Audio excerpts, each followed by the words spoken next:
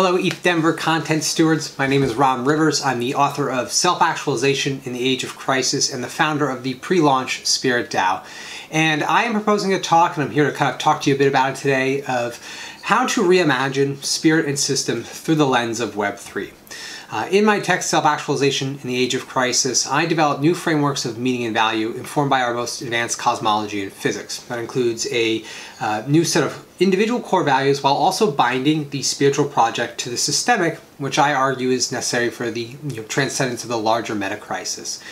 In this upcoming talk, I'd like to kind of explore the core tenets of the text, the core principles of why it is necessary, and then provide some very specific examples about how Web3 and DAOs can really empower a global system of public works, independent of any nation, state, or government, to truly elevate the individual, from freeing them from the constraints of birth lottery and the circumstances they were born into. So I hope to have the opportunity to connect with you guys further.